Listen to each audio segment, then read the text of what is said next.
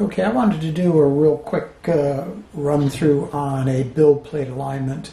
I don't know if that's going to be interesting to most, but there were a few people that were having an issue with getting the alignment quite right, and I have to admit they really don't tell you in the instructions here or in the book how to guarantee that this is perfectly aligned relative to the resin tank. So I just wanted to kind of show you what I do for my alignment, and hopefully it's useful to some of you people. So what we're going to do is we turn the printer on,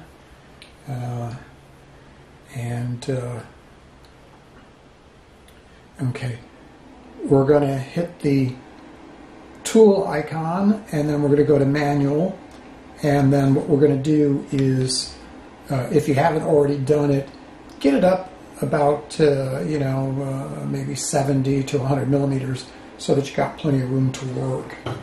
And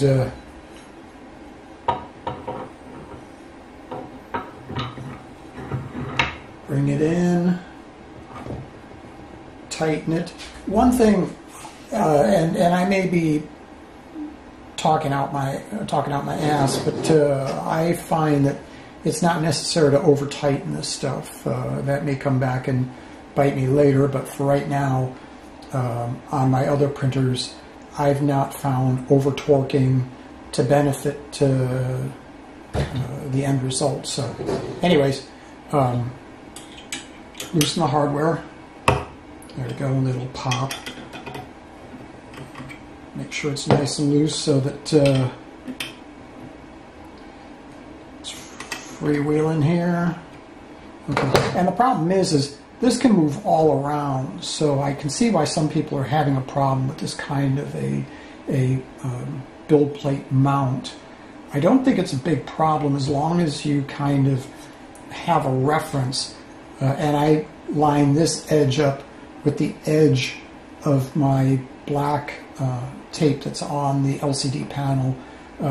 It's in a little channel here, and it looks to be precise enough to where it shouldn't give me any problems in the print in the resin tank. Again, we'll find this out when we go in and print. So anyways, so we're going to push the, okay, once we're sure everything's floating good,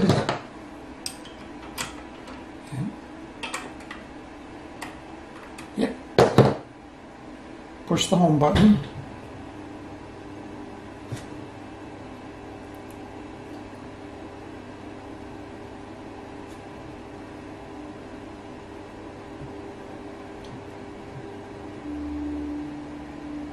Okay, that's really off, so very, very carefully I move it.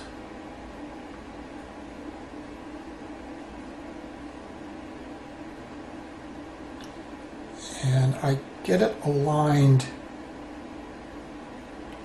the best I can down this edge, and then I check on this edge to make sure it's also aligned, and that looks very good. So I hold that down so it doesn't move while I'm tightening it.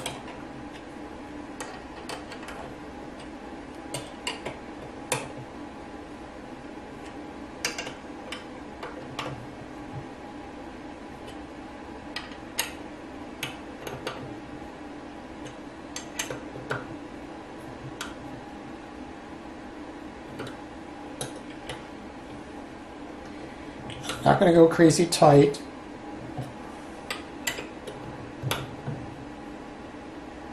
That's why I kind of keep my hands down low here so I don't really amplify the amount of torque as I would if I was up there. So there we go. Now you set the 10 millimeter and you just push a couple of times, which is good because this caches the number of times you push so that it continues with the raising.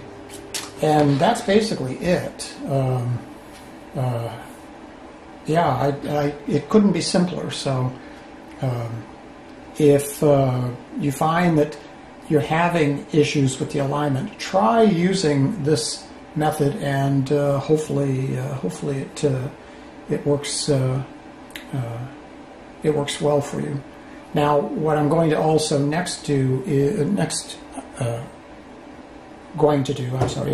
is confirm that my illumination is functioning, because there was some issues with people complaining the LEDs were dead on one side. I do believe one of the online 3D printing channels had received a printer, and that was the case. So what I'm going to do is I'm going to pause this, raise the camera so we can see down, and I'll show you how to verify that. So hold on. Okay, so what you want to do is remove the build plate. Not that it's really necessary, but it'll just help make sure that you get a good view of the screen. Use a piece of paper, because you don't want to look at the ultraviolet raw. It's definitely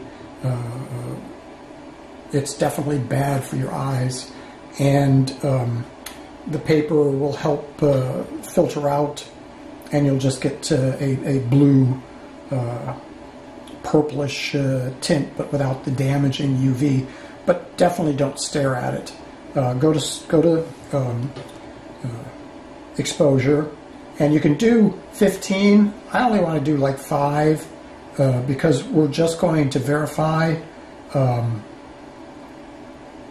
I don't want to have it on for an unreasonable amount of time, so okay, we'll do that.